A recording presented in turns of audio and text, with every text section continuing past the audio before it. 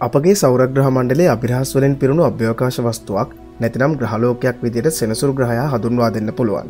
මොකද තවමත් සෙනසුරු ග්‍රහලෝකයේ අධ්‍යයනය කර තිබෙන්නේ අභ්‍යවකාශ යානාවන් කිහිපයකින් පමණයි. එනම් ප්‍රථම වරට සෙනසුරු ග්‍රහයා පයනියර් 11 නම් අභ්‍යවකාශ යානාවෙන් නිරීක්ෂණය කරන ලද අතර ඉන් අනතුරුව සෞරග්‍රහ මණ්ඩලයෙන් තවමත් ඉවතට ගමන් කරන වොයේජර් යානාවන් සෙනසුරු ග්‍රහයා නිරීක්ෂණය කරන්නට යෙදුණා. නමුත් තවදුරටත් සෙනසුරු ග්‍රහයා ගැඹුරින් අධ්‍යයනය කරන්නට අවශ්‍ය නිසා කැසීනි හොයිගන්ස් ලෙසින් හඳුන්වන අභ්‍යවකාශ මෙහෙයුමක් නාසා ආයතනය සහ යුරෝපීය අභ්‍යවකාශ ඒජන්සිය එක්ව දියත් කිරීම සිදු කරනවා.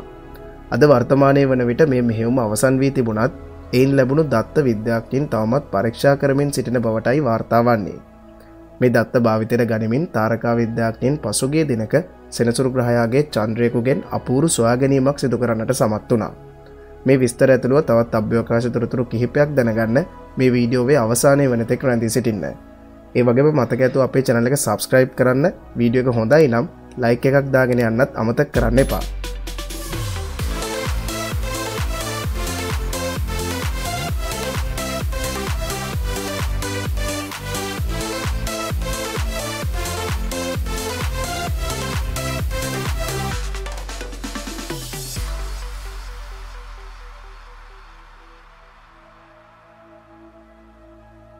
සෙනසුරු ග්‍රහයා සතුව චන්ද්‍රයන් අද වර්තමානයේ වෙද්දී නිල වශයෙන් 146ක් තිබෙනවා. මේ චන්ද්‍රයන් අතරින් ගෝලාකාර ස්වරූපයක් දක්වන චන්ද්‍රයෙක් තමයි මයිමාස් ලෙසින් හඳුන්වන්නේ. මේ චන්ද්‍රය එතරම් විශාල නොවන අපගේ පෘථිවි චන්ද්‍රයටත් වඩා කුඩා අභ්‍යවකාශ වස්තුවක්. මේ විශ්කම්භය කොපමණද කිව්වොත් කිලෝමීටර් 397ක් වැනි කුඩා අගයක් තමයි මෙම චන්ද්‍රයා සතුව තිබෙන්නේ. ඉතින් මේ අපූර්ව චන්ද්‍රයාගේ අයිස් වැස්මට පහළින් දැවැන්ත සාගරයක් පවතින බවට විද්‍යාඥයින් පසුගිය දිනක අනාවරණය කරගන්නට සමත් වුණා. ජීවයට වැදගත්ම සාධකයක් වන ජලය මේ විදිහේ චන්ද්‍රයක තුල පැවතීම බොහෝ විට මේ චන්ද්‍රයාගේ ජීවයක් පවතිනට සුළු හැකියාවක් තිබෙන්නටත් පුළුවන්. මීට කලින් 2004 සිට 2017 දක්වා ක්‍රියාත්මක වූ කැසීනි මෙහෙයුම නොතිබුණා නම් ඒ වනතෙක් විද්‍යාඥයින් දැන සිටියේ මේ චන්ද්‍රයා සම්පූර්ණයෙන්ම විශාල අයිස් කුට්ටියක් කියලා. නමුත් දැන් මේ සොයා ගැනීමත් සමග සෙනසුරු පද්ධතිය කෙරෙහි විද්‍යාඥයින්ගේ වැඩි අවධානයක් යොමු වී තිබෙනවා.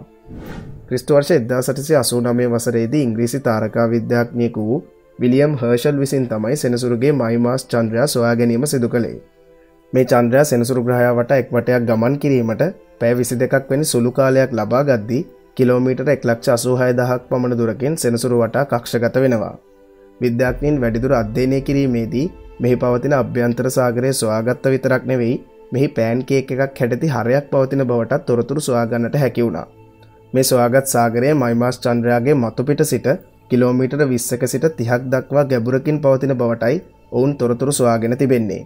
කෙසේ වෙතත් දැන් සෙනසුරු පද්ධතිය වෙතට මිනිසාට ගමන් කිරීමට අවස්ථාවක් ලැබුණොත් කුතුහලයෙන් පිරුණු ස්ථාන කිහිපයක් ගවේෂණය කරන්නට පුළුවන්.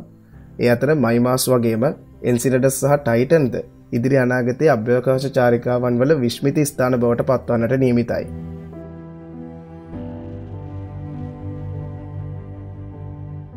තාරකා විද්‍යාඥයින් පිරිසක් නාසා ආයතනයේ ටෙස් අභ්‍යවකාශ දුරේක්ෂය යොදාගෙන තවත් සුපිරි පෘථිවි පිටසක්වල ග්‍රහලෝකයක් සොයාගෙන තිබෙනවා. මේ ග්‍රහලෝකයේ විද්‍යාඥයින් මේ වන විට නම් කර තිබෙන්නේ TOI 715 B නම් කේතනාමය භාවිතයට ගනිමින්. මේ පිහිටා තිබෙන්නේ පෘථිවිය සිට ආලෝක වර්ෂ 137ක් පමණ දුරකින්. මෙවැනි ග්‍රහලෝකවලට සුපිරි පෘථිවිය ලෙසින් අපි ආමන්ත්‍රණය කරන්නේ අපගේ පෘථිවිය ප්‍රමාණයට වඩා තරමක් විශාල වීමත් පාෂාණමය ස්වරූපයක් මෙවැනි ග්‍රහලෝකවල සතුවන නිසායි. ඉතින් මේ ග්‍රහලෝකයේ කක්ෂගත වෙන තරුවේ නම TOI 715 ලෙසින් හඳුන්වනවා. මේ තරුව සමග TOI 715 B නම් සුපිරි පෘථිවිය පමණයි දැනට විද්‍යාඥයින් කක්ෂගත වන බවට සොයාගෙන තිබෙන්නේ. බොහෝ විට ඉදිරි දිනවලදී මේ පද්ධතියෙන් තවත් ග්‍රහලෝක සොයා ගන්නට අවස්ථාවක් ලැබේවි. ග්‍රහලෝක කක්ෂගත වන තාරකාව M ක්ලාස් කාණ්ඩයට අයත් වන රතු වාමන තාරකාවක්. ඒ වගේම මේ තරුව අපගේ සූර්යයටත් වඩා ඉතාමත් කුඩායි. මේ නිසා තරුවේ ප්‍රමාණය මත ජීවත් වීමට සුදුසු කලාපයේ වන හැබිටබල් zone එක පිහිටා තිබෙන දුර තීරණය වෙනවා. අපගේ සෞරග්‍රහ මණ්ඩලයේ නම් දැන් මේ පෙන්වන ස්ථානයේ තමයි සූර්යාගෙන් ලැබෙන උණුසුම මධ්‍යස්ථ මට්ටමක තිබෙන්නේ.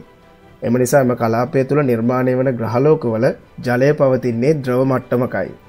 සෞරග්‍රහ මණ්ඩලයේ නම් පෘථිවිය සහ අඟහරු පවතින්නේ මේ කලාපය තුළ. ඉතින් අලුතෙන් සොයාගත් TOI 715 B ග්‍රහලෝකයත් මේ ආකාරයටම හැබිටබල් zone එකේ පවතින බවටයි වාර්තා වන්නේ. ග්‍රහලෝකයේ අපගේ පෘථිවි ස්කන්ධයෙන් 3 ගුණයක් පමණ වන අතර මව් තාරකාව වටා එක් වටයක් ගමන් කිරීමට පැය 19.3ක් ලබා ගන්නවා. ඉතින් අපේ පෘථිවිය සූර්යයා සමග කක්ෂගත වන්නේ කිලෝමීටර මිලියන 150ක් නැතිනම් ඇස්ට්‍රොනොමිකල් යුනිට් එකක දුරකින්. නමුත් මේ ග්‍රහලෝකයේ කක්ෂගත වන්නේ මව් තාරකාවේ ඉඳන් ඇස්ට්‍රොනොමිකල් යුනිට් 0.083ක් වැනි ඉතාමත් කෙටි දුරකින්. ඉතින් ඇත්තම කිව්වොත් මේ තාරකාවට මේ ග්‍රහලෝකය ඉතාමත් ආසන්නවයි තිබෙන්නේ. තරුව සූර්යයටත් වඩා කුඩා නිසා එහි හැබිටබල් කලාපයේ තිබෙන්නේ මේ ග්‍රහලෝකයේ පිහිටා තිබෙන ප්‍රදේශය තුලයි. ඉතින් මේ වගේ තරුවක් වටා පවතින ග්‍රහලෝකවල කක්ෂය කුඩා නිසා ඉතාමත් ඉක්මනින් මව් තාරකාව වටා ගමන් කරනවා. මේ ග්‍රහලෝකයට යන්නට අපිට අවස්ථාවක් ලැබුණොත් පෘථිවියේ මාසයකටත් වඩා අඩු කාලයක් ඇතුළත අලුත් අවුරුද්දක් උදා වෙන ආකාරය අපිට දැක ගන්නට පුළුවන්. නාසා ආයතනය විසින් පසුගිය පෙබරවාරි 8 වෙනි දින පේස් නමින් හඳුන්වන විශේෂිත චන්ද්‍රිකාවක් පෘථිවි කක්ෂයට දියත් කිරීම සිදු කළා. මේ චන්ද්‍රිකාව දියත් කිරීම සිදු කරනු ලැබුවේ SpaceX සමාගමේ Falcon 9 නම් රොකට්ටුවක් උපයෝගී කරගෙන. මේ චන්ද්‍රිකාව මගින් නාසා ආයතනය බලාපොරොත්තු වන්නේ අභ්‍යවකාශයේ සිට පෘථිවිය පිළිබඳ හොඳින් අධ්‍යයනය කිරීමටයි. සරලවම කිව්වොත් මේ චන්ද්‍රිකාව මගින් පෘථිවියේ සාගර සහ වායුගෝලය පිළිබඳ අධ්‍යයනය කිරීම සිදු කරනවා. මේ ඔබට පෙනෙන්නේ Falcon 9 රොකට්ටුවේ දෙවන අදියරෙන් පේස් අභ්‍යවකාශ යානාව පෘථිවි කක්ෂයට මුදා හැරපු අවස්ථාව. So PACE has no sunlight on it, as you can see.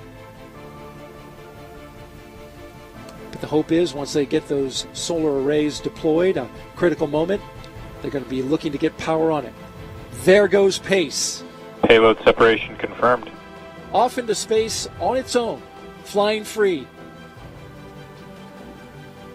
We've got applause here at the Mission Directors Center at Hangar AE. Looks like a good separation. Vehicle pretty stable. Yeah, launch vehicle performed very well today, and glad to see PACE separated. We've got a few more milestones that the team will be working on to get PACE to power positive. Hopefully we can have this view for a bit longer. You see stacked to the right side of the screen, the 3 lines, those are the solar arrays. It's a 3-panel array. ඉන් අනතුරු Falcon 9 රොකට්ටුවේ පළමු අදියරය සාර්ථකව ගොඩබසින ආකාරයත් අපට මේ මෙහෙයුමේදී දැක ගැනීමට අවස්ථාව ලැබුණා. We hear the thunder here at We Hangar hear those AE. double claps. Landing leg deploy. Here she comes.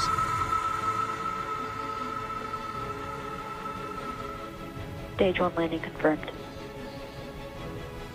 Another pinpoint landing. මේවා දකින්නේ නාසා ආයතනයේ පර්සිවරන්ස් රෝවරය පෘථිවියට එවන ලද අලුත්ම පින්තූරයක්. මේ දැක්වෙන්නේ මේ මොහොත වන විට රොට එකක හානියක් නිසා පියාසර කිරීමට නොහැකි තත්ත්වයේ තිබෙන එන්ජිනියරිටි හෙලිකොප්ටරේ ලෑන්ඩ් කර තිබෙන ස්ථානයයි.